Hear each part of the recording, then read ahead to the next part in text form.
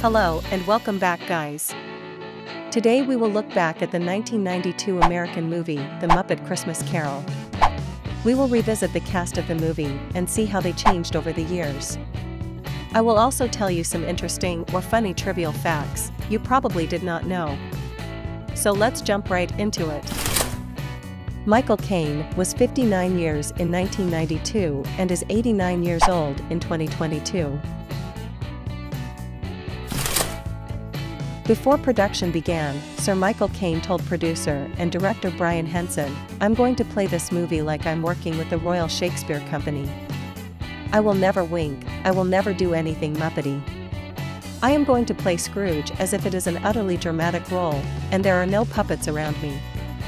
Henson replied, "Yes, bang on." Dave Goelz was 45 years in 1992 and is 76 years old in 2022. Sir Michael Caine considers the role of Scrooge to be one of his most memorable. Steve Whitmire was 32 years in 1992 and is 63 years old in 2022. Halfway through production, Sir Michael Caine realized this movie was Brian Henson's directorial debut. Caine was deeply impressed. Jerry Nelson died at the age of 78 years in 2012 from undisclosed causes.